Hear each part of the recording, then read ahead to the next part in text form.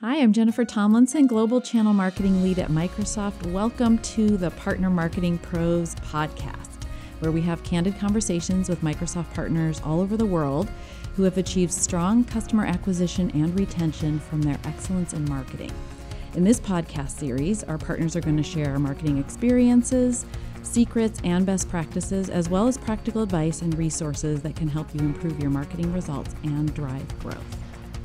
I'm excited to introduce you to your host today, Sharka Chobot, Chief Transformation Officer at Neural Impact. She is a professor of marketing and behavioral science at leading universities in Canada, passionate neuromarketer, and a 30-year technology industry veteran who has worked with many Microsoft partners around the world to help transform their customer acquisition to reflect the needs of the new cloud buyer. In this episode, we will explore how to use emotional engagement in your digital marketing to increase buyer interest and conversion. Joining the conversation today is our amazing partner, LS Retail, a leading Microsoft ISV headquartered in Iceland who provides unified commerce solutions for the retail and hospitality industries. And get this, today over 70,000 stores and restaurants across 130 countries use LS Retail's suite of solutions. Joining us to share her many years of marketing expertise is the lovely Eloise Freygang, CMO at LS Retail, who is calling in from Iceland. Welcome, Eloise. Thank you so much for joining us today. So you've led the marketing strategy at LS Retail for 18 years. That's a really long time in this industry. And your company has such a strong reputation in the Microsoft ecosystem for having some really great marketing. So I'm very much looking forward to exploring together today how you've evolved from a traditional product-based marketing strategy to a much more differentiated emotional one. Thank you so much, Sharka. What a great introduction. And it's really a pleasure to be here. Yes, 18 years and counting seem really like an eternity. But, then again, things have changed so much. And sometimes every year or even sometimes daily or hourly seems like, you're having a new experience or a new challenge. So I'm really happy to be here. Great. So my experience is that over the last 20, 30 years, we've seen marketing change so much. And, in the early days in an on-premise type of environment, we very much relied on a sort of solution selling model and focusing on our technological differences and differentiators. We did lots of features and functionality descriptions and talked about the impact it might have for customers from a benefit standpoint a bit if we were really good at marketing. So tell me about your process and your changes over the years and how emotions have driven some of your purchase decisions and how you're kind of aligning your marketing strategy with that new idea. I certainly, up to even 4 to 5 years ago, we did very much partner marketing. Our website was basically a brochure, like so many of what I see today, still in the industry. And our partners did most of the marketing and the branding. And of course, they would not do the same as what we would do, because they also have their own interest. Right. And also, and if you've been stating, the world has been changing so rapidly. Customers, they are so prepared.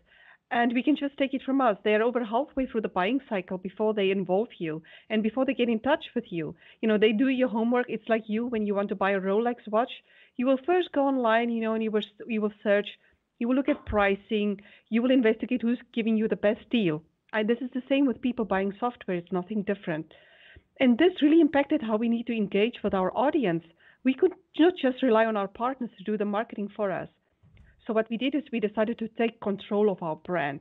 And that really meant, stop just going to trade shows and events and spending a bunch of money, but really getting a strong online presence because everybody is searching online. And this is also a great way in how we can communicate directly with our customers and our prospects. Now, we wanted them to get enough information on our website or any other different sites to make a decision. But at the same time, we also wanted them to reach out to us as soon as possible in the buying cycle so that we can assist them. And, with us moving to the cloud and with SaaS, this is even becoming so much more important. So what we did is we created a new website. And this was certainly a big job, even just deciding on what tools to build the website and also hiring the right staff to do the work, to help us do the work. But, the first step that we take is what we had become less self-centered. like you talked about, talking about our functions, our features. And we were very good also talking about how we are a Microsoft Gold partner. And, Right. all these Microsoft awards that we've been given. So talk less Eloise, about that. we've been auditing a number of partner websites, and one of the things we've consistently seen is that a lot of the messaging in all of the marketing communications is all about the company, right? We're a Microsoft partner. We've been in Exactly. business a long We are time. so We're really great. great. And our functions is so great, and we normally list all the features, and we send out these, newsletters saying, now we've got version so and so, and look at all these features that we've created. So we needed to focus less on that and rather focus on the customers, on their pain and triggers. What are they searching for? A point of sale solution to make my job easier or something. So we had to invest a lot into content. We had to rewrite everything, and we had to write for personas. And we had to make the customer the heroes of our stories. Right. And I So just want to stop you there for a second and drill down a little bit on what you just said. So the importance of personas. Yes. I think a lot of our marketing messaging in the past was very much mass marketing, right? Trying to talk to everybody. But I think that doesn't really resonate with any one buyer. So are you suggesting that defining personas and speaking to specific types of buyers was part of your strategy and the change you made? Yes. We really target a big variety of audiences, but we needed to become much more persona based. So, when somebody comes to our website, a lead or a prospect, then we want them to find the information that they need. And so let's go a little bit through our online lead journey. When the lead enters our website and converts, what I mean with converting is they fill in a certain form, for instance, request a demo or download a paper. Then this lead can become a marketing qualified lead. Now we use a system called HubSpot, which is an inbound marketing system. And within that system, we can assign a persona to this person. And the persona is assigned based on their job role. For instance, he's perhaps a CIO. The industry, for instance, this could be a furniture retailer. Their behavior pattern, what resources or pages have they accessed and so on. And so we can drive to let them see based on what they're doing on our website. And then, of course, we also nurture them. Then do you have a different campaign or set of assets that you target specifically to them that speaks to their particular business issues? That is certainly correct. And that's why it was so important for us to create great content. So it's like this furniture retailer that I talked about, and he's a CIO. Can we send him information that's pertaining to him, customer reference stories, blogs, articles, white papers, that he or she would find interesting, also depending on what stage of the buying journey this person is at. And we can do that automatically. So we can do that late at night because we've set in automatizations. So we don't have to be up, 12 o'clock in the evening sending this information to that person. Mm-hmm. Now, I think I remember seeing on your previous website that you also had some tabs and menus and options for choosing my buying journey based on who I am, like if I'm a CFO or a CIO. Exactly. So also, if you are a store, a single store, if you're a store chain, if you're the CEO of the company or the CFO, CFO wants to see different information than a CEO. The CFO, for instance, is very interested in, how they can cut costs, keep in budget and so forth. So we also, create content based on the person at the company. Right. Now, you mentioned, some of those emotional triggers is what I call them. Mm-hmm. What would be some of the key things, for example, I know you're selling into retail and into some other verticals. Can you give us some examples of what some of those emotional conversations and triggers would be in your specific industry? Well, the retail business is extremely competitive and fast-paced. Mm-hmm. The retailers are feeling afraid they might be left behind. Just think about Amazon. Retailers is so afraid of Amazon. Now, they feel overwhelmed by trying to have the right stock and keeping the costs down. And at the same time, consumer tastes keep changing. And phenomena like fast fashion, think about Sarah, think about H&M, speed up demand. So they are very confused by the sheer variety of technology available. So we will play into those emotions as well and create blogs and articles. And we create, soft selling articles. So we create content that can grab the readers based on their emotions, by their fear. For instance, let's make an example. We will do a blog on stop losing money with double bookings and empty slots. Right. And then we'll proceed to list the tangible ways our software solutions can help them. For example, in this case, we proceed to describe retailers how they can save time and reduce manual errors by managing the scheduling of events in the same system they use for sales. So they can see how they can get a lot of benefits. And then we can show them how to actually do this. Right. So what I'm hearing is the way you phrase your messaging and the conversation you have with the prospect is around the emotions, things like fear, risk, getting more control, not being in control, losing customers, things Yes. that trigger their emotions, that keep them up at night, that drive the buying decision. Exactly. And, fear and greed and also curiosity is the most emotions that we are playing with. Not just because it's common, there's always a crisis and somebody's always going to do better than you. But, fear is really the strongest emotion we have found. Yeah. And the one that makes you act. And also desire to be at the top, to be the best one and to reach or overthrow your competitors is a powerful motivator. But I also have to end, we are in B2B and we are talking to companies. And it's not really just a single store owner, but it's really a big conglomerate that has to take decisions, that cannot just take decision on gut. Yeah. So emotions are powerful, but like if you have a board of directors and CEOs, we also have to talk practical benefits. So even though we do the fear and greed, we need to show ROI and KPIs, and we need to show proof. So we need to show other companies that's gone exactly through what they've gone. And if you go to our website, you would find that we've got over 300 references in various different micro verticals within retail and hospitality.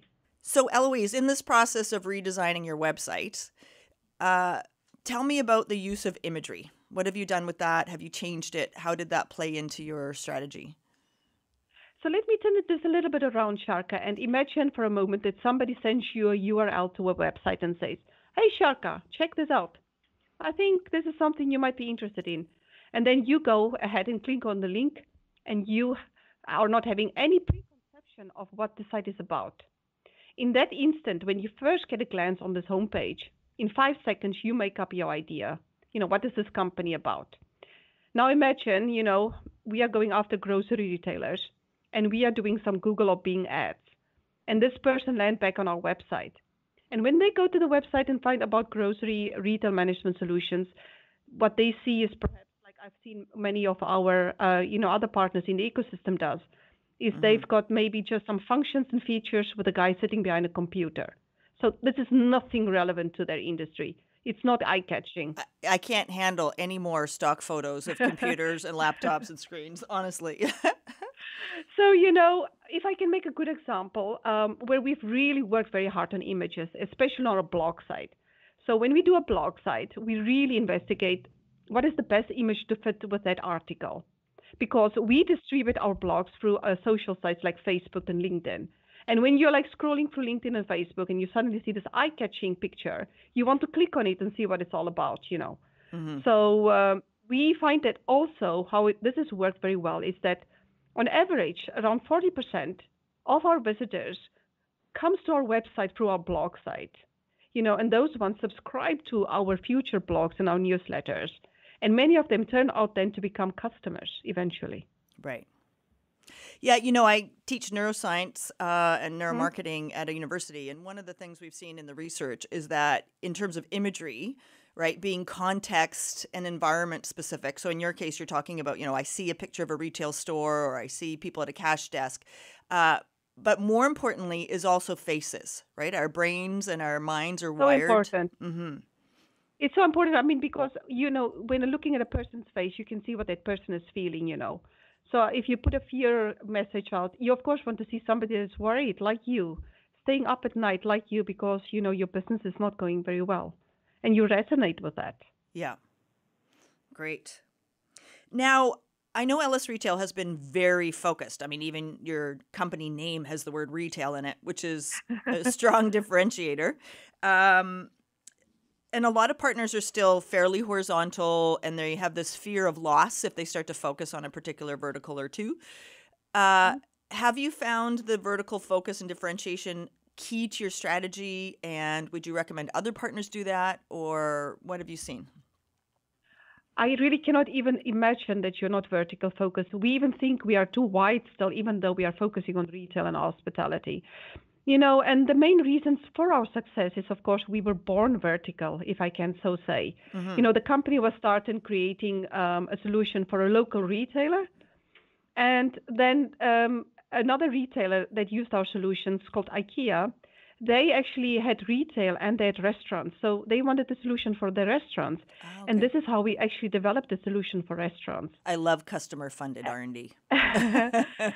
And, we are even becoming more vertical because retail and hospitality is really wide, because you have micro verticals under it. Like in retail, you've got verticals like fashion and apparel, furniture, grocery. Under hospitality, you've got cafe, bars, quick service restaurants, etc. So Mm-hmm. it's also important for us to have landing pages for these verticals. Because if you're a shoe retailer, you want to go to a page that talks about your paints. You don't want to see something about grocery or general retail. You want something to speak your language. Yeah. And, just by doing that, for instance, we created a landing page for pet store retailers. And this has increased so much our traffic, and we've landed a lot of customers because of that. So Great. vertical is a must, in my opinion. Yeah. Okay, excellent. Thank you for, reinforcing that idea. I know it's sometimes a little challenging and difficult for some of the partners to get started. So it's nice to hear from someone who's got a very mature vertical marketing go-to-market approach. Now, in terms of the results, how do you measure it? How do you stay on top of it? Marketing's become quite a science today. Yes, it is becoming a big science, but we look very much at, visitors to our website, and we look at marketing qualified leads. And then we measure also how many of them become opportunities and eventually customers. Now, our buying cycle is quite long. And moving to the cloud, we believe this is going to become shorter, Mm-hmm. but it's still quite long. So it's sometimes very difficult to measure. And this is something we are still learning every day. But we've seen a big, big, big increase year over year because of what we did on our website, because what we did in terms of content. And actually, as we speak now, we are moving to new content management system because we want to increase, these conversions. So it's a constant learning process. It is. I call it, I sort of define a website as a giant marketing experiment where you do A/B testing and you iterate each time and you redo it and then iterate again and get the feedback and modify it based on results. Are there particular tools that you use to do some of your measurement and observation? I know you mentioned HubSpot as Yes. part of the engine. So I don't want to, be an advertising for HubSpot, but we decided 5 years ago we built our website on WordPress and with HubSpot as our inbound marketing system. So all the landing pages on that. Yeah. But we had to buy so many plugins for, WordPress and host it on some servers. So actually just 2 months ago, we decided to move away and actually move with some growth design methodology and use HubSpot CMS because they've done incredible changes to their CMS system. Mm-hmm. So we want to really use one system. And so we are currently moving our content to HubSpot CMS. So I can also tell you maybe in 6 months how that went. Sure. And, where we stand. But this will help us also much more with testing and really focus on personalization for a visitor coming into our website and showcasing even more what he or she needs to see. Right. Have you used heat mapping or any other sort of technology to monitor the behavior on your website? No, but Okay. that's a good point. So I can there's, note and that I'll just down. mention it now. One of the tools I found, which I found really great, and I will put a link on the show notes, is called Mouseflow, and it tracks and records every visit, and you can go and replay it almost like a movie of each person who landed, what they clicked on, where they went, and flowed through. So there's lots of new technologies and tools out there today, and some are very inexpensive or on a monthly subscription, so that you can fine tune that, and it'll be interesting to be able to do that on your new site. Now, what were some of the other changes that you're trying to make on this next sort of version of your launch? You already had a really mature, emotionally engaging website. We are constantly, going over our content. We have to rewrite basically all our content because we are talking now about unified commerce solutions. We used to talk about omnichannel, and of course, moving to the cloud. And we are still trying to map out the whole customer journey within the cloud, with pricing, with the offerings, etc. So this is something that we probably can revisit also in 6 months, and I can tell you where we're at. But with the content has been one of the most important things for us, really. we have to do a lot of audits and see what we need, what is missing, do we need to rewrite, etc. So we are investing a lot of time and effort there. Okay, great. And a question just around your digital campaigns. I know a lot of partners are listening and curious to hear different ideas. What would you say is sort of the best campaign you've had, and was it emotionally engaging, and how did that go? Any? Well, we found that LinkedIn works very well for us. I mean, our traffic has gone up over 100% also by starting to use Google Ads. Mm-hmm. So, what I can also say, what I can give back to the partners as good advice is that we've created a lot of white papers and ebooks, and probably the one that has gotten us the most attention is ebook on retail trends. And we created this timeless, so we created it 2 years ago, and it's even downloaded still today. We've got really a few hundreds, thousands of downloads of that white paper. That's amazing. So that kind of underlines amazing. what we were saying earlier about creating content that's valuable, that educates the buyer during their online search and researching process, and having call to actions that actually aren't just fill out this form or join our mail list. Instead, it will teach you something, educate you, and it's industry specific. So that's a fantastic example of sort of emotional and industry relevant content. And this is, I have to add, this is a little bit also more when they're in the beginning buying cycle. So what we've also done then, as part of the nurturing, is that we also have created a lot more technical white papers, videos, and other resources, which we can then nurture them with, and then they spend a longer time with us, and they come back and back and back again. Yeah. And video, I think, is going to be the new frontier of engagement and content. Exactly. Maybe I can also add, what we've heard also from our sales teams is that, buyers are coming so much more prepared to them since we've done all of this content and this work on our website. So when they reach out to us, they already know what we are offering. Right. And they're much more engaged. So your salespeople are validating what they've already learned, or undoing any damage maybe that they've experienced or learned along the way, rather than starting the whole sales process from scratch, which would hopefully shorten the sales cycle too, and have them further along the decision-making process.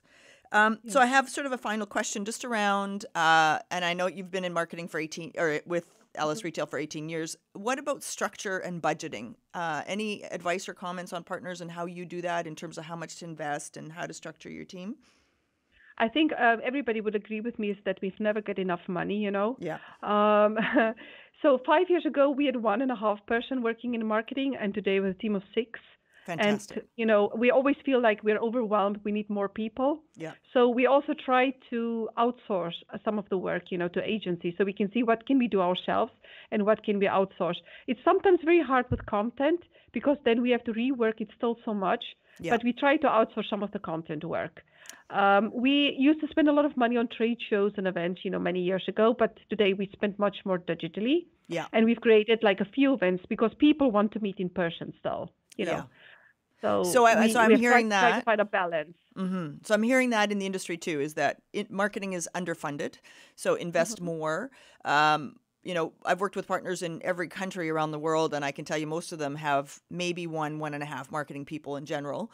So I think moving up to 2 or 3 and investing, I always say marketing's the new sales, right? In the cloud world, we have to automate some of the sales process in the early stages. And and talking about that, sometimes people advertise for a marketing person and list like 100 things the person must do.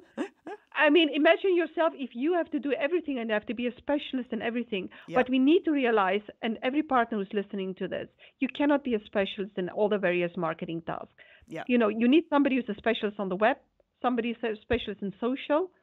You need somebody to do content, and the content person should really love creating content. And you need a graphic designer. And invest in marketing. It really pays off. I can speak from experience. Yeah. You suggested there's some things you need to do strategically internally. And I think that's content messaging, the industry relevance, understanding the value proposition that your solution offers to your industry, but then outsource and have a hybrid model in terms of what you said, like graphics design or SEO or some of the analytics, et cetera. Yeah. So keep the strategic things in-house and then, hire expertise in specific areas when you need them. Great. Exactly. So just before we close, because I think we're out of time today, if you could recommend one helpful resource or book or website or something to partners listening who would like to learn more, do you have any recommended learning? Well, I do quite a few.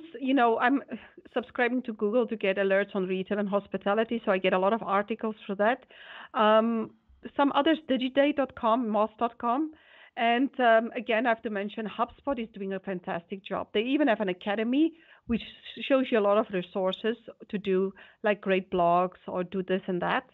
I also love e-commerce websites because they do a great job at nurturing you through all the cycle. Oh, And then, of course, the smart marketing website from Microsoft, there's a lot of resources on there, especially like for the cloud, there sure how is. to do your listings on AppSource and so forth. Don't forget about that site. Yeah, there's amazing content for partners, very specific and targeted. Okay, great. Eloise, thank you so much for your time today. Thank you so much for having me. All right, take care. Thanks for listening to the Partner Marketing Pros podcast. We hope you gained some fresh insights and learned some new practical ideas today that you can implement in your marketing program. See a detailed transcript of the session and helpful links in our show notes. We encourage you now to listen to the companion webinar, which will go into further detail on all of the things that you heard here. It is located within Smart Partner Marketing at aka.ms/smartmarketing. This is just one of a 9-part series that is designed to help you accelerate your marketing efforts to engage buyers and propel your business growth.